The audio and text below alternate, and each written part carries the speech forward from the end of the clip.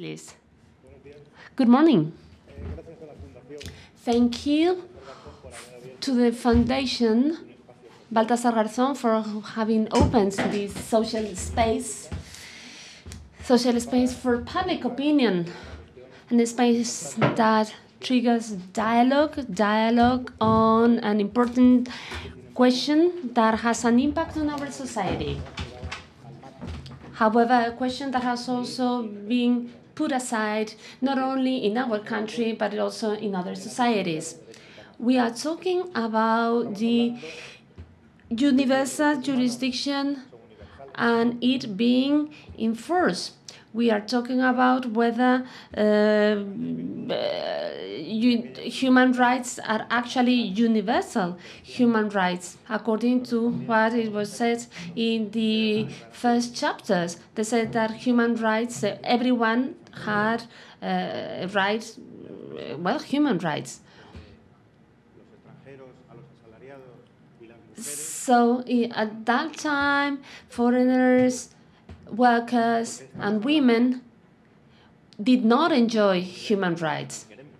So now we are talking about the type of international community that we want. Is it a community based on peace value, human rights, and the defense of human rights? Or rather, we are talking about an international community where the one and only subjects are big states, those states that work or want to operate or work outside the law, that is to say, not being subjected to any kind of control. What about human rights? Are they supranational? Are there effective standards?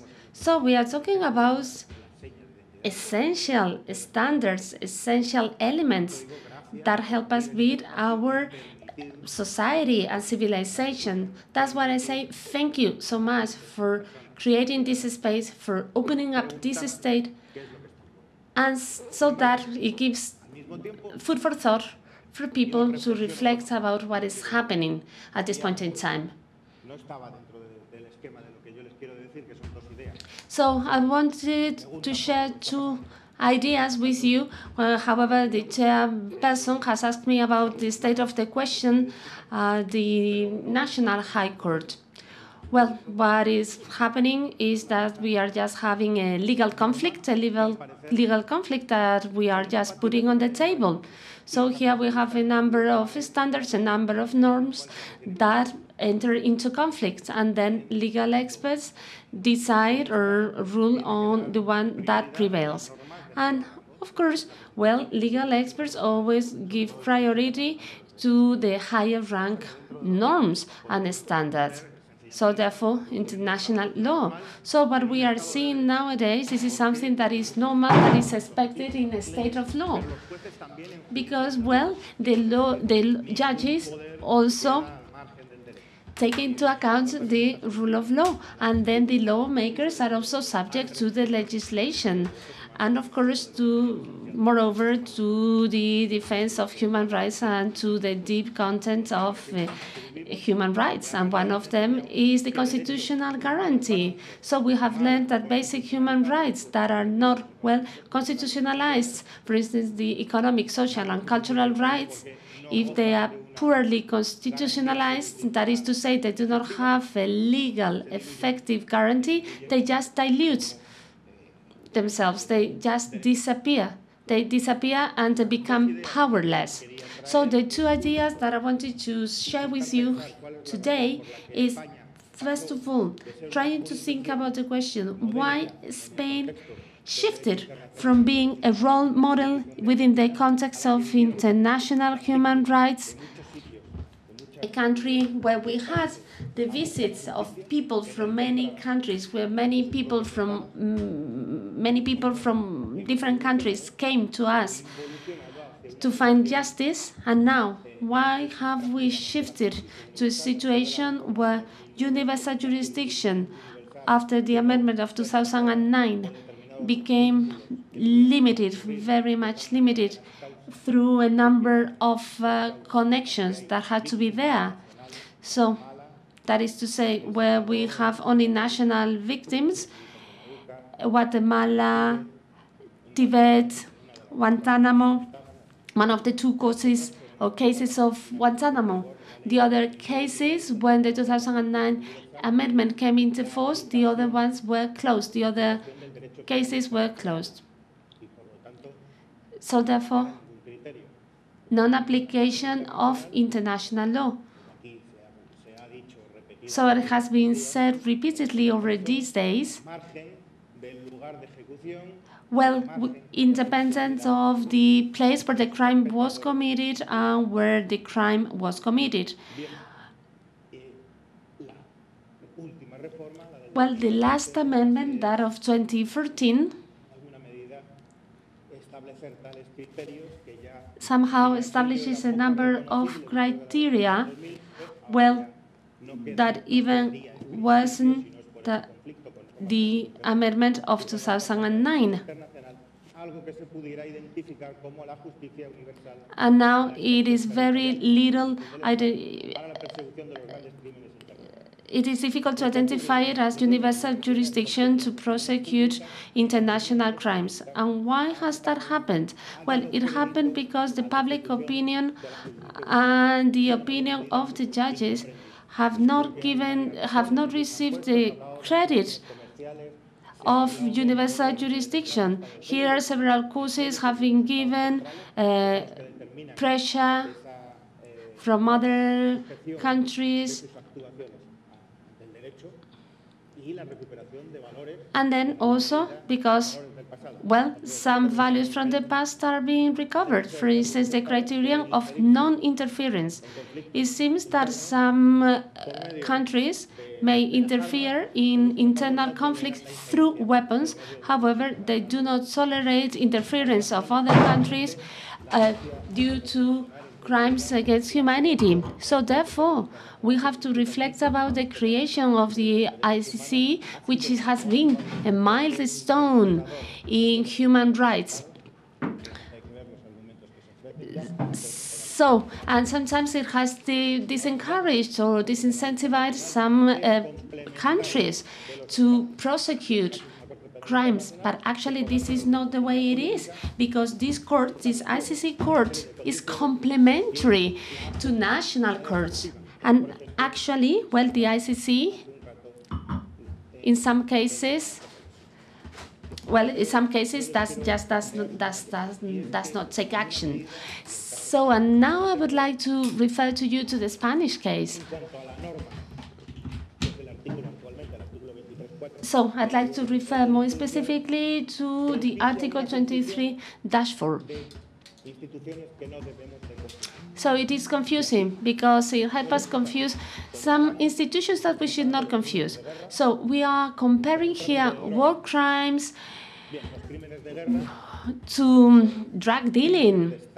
War crimes are state crimes, or crimes committed by structures protected by the state. These are also systematic crimes that have an impact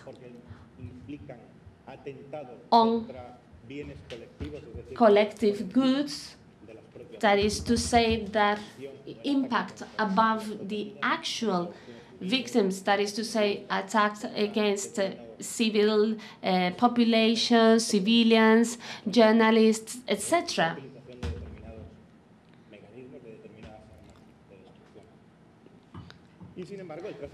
And, however, drug dealing is a private crime. It is not a global issue. It is not an issue of the international community. There are many societies in the South that do not have that problem. So that is one of the elements that we should be able to, we should go deeper into.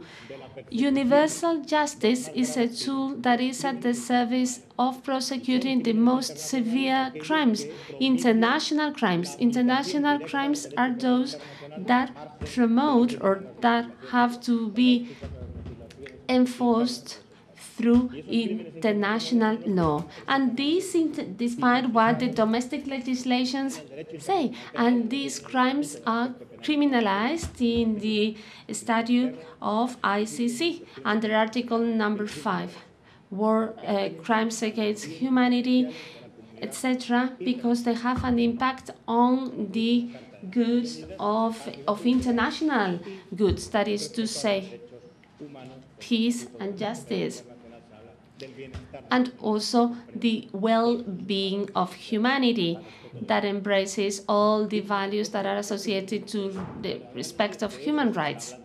So, and actually this is what we are talking about. Here we have an institutional design led by the ICC, but here we really should bear in mind that the big powers, that the big and powerful countries have not ratified the ICC. Even some of them have entered into bilateral agreements with weak states to ensure that the public officials are not brought to the ICC. And then the statute in its preamble regarding the international crimes says that states are obliged to investigate them and to prosecute them. So therefore, this is something that the states, for instance, our state, has committed itself to doing through its ratification. Well, states assume commitments through treaties, through conventions, but then they forget, later on they forget to enforce them.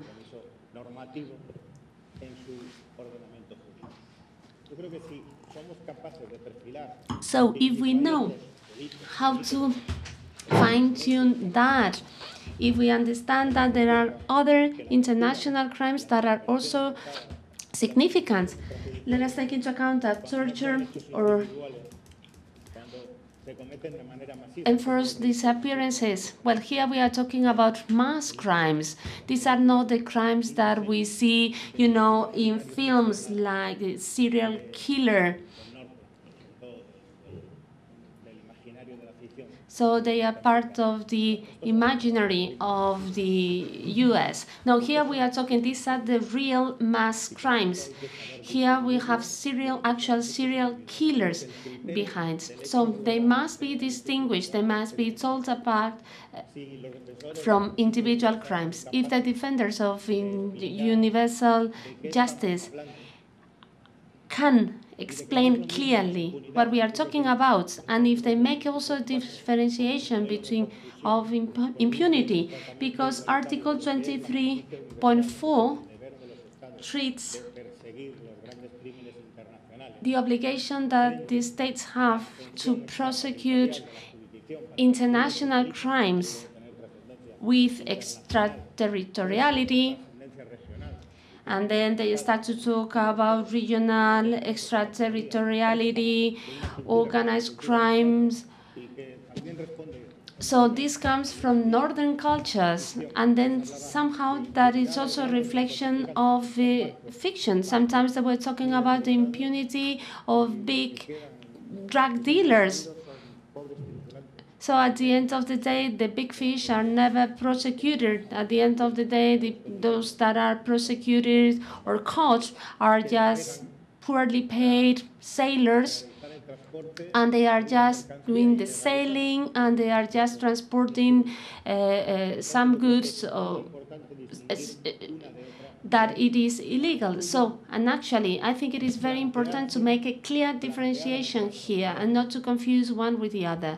And also, it is also very important that our society, our lawmakers and decision makers ask themselves the following. Do we think that prohibition of genocide 20th century, it is a very negative example in terms of genocide, starting off with the Armenian genocide, Holocaust, Cambodia genocide, killings in Rwanda. Do we really want us, and do they really want the prohibition of the genocide, of the great crimes against humanity? They are just big crimes because they are against humanity, as well as war crimes. Do they want them to be enforced or not? This is the question. Do we want them to be enforced or not? If we want them to be enforced, states have to comply with their obligation of investigating and prosecuting them. This is a question that it is there, and here we are talking about legitimation of the big crimes against humanity. And well, the society and all the other stakeholders should be well aware of what it is at stake. Ramón Sáez, the amnesty law or pardon law. Sorry, I cannot understand this handwriting. I've read it before. Who's written this question?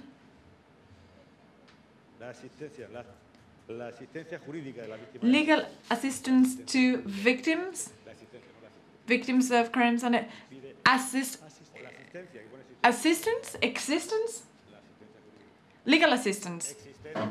legal existence as a reality? You mean? Whether it is assistance or existence of victims, well, it is the case outside the laws which declare the termination of criminal liability of perpetrators of these serious crimes against humanity. States can only be identified by the state, but still, it is now the time of the victims, and it's the victims requesting from the state, from the media, and perpetrators that things have happened. And I think one of the changes of the public space here in Spain has been the upheaval of victims, the rising of victims that has forced us to acknowledge that there were very serious crimes during dictatorship, crimes against international law, and there is suffering. And he said how he had gotten from the victims these ideas of suffering, and that the suffering is still alive, and hence there are some claims, and as he explains in a book that I recommend you, the unavoidable duty, I think it is, or inexcusable duty, which is another overview of territorial jurisdiction, that it's the duty that falls on the state, on the territory, on the crime, and the nationality of perpetrators to investigate and prosecute, criminally prosecute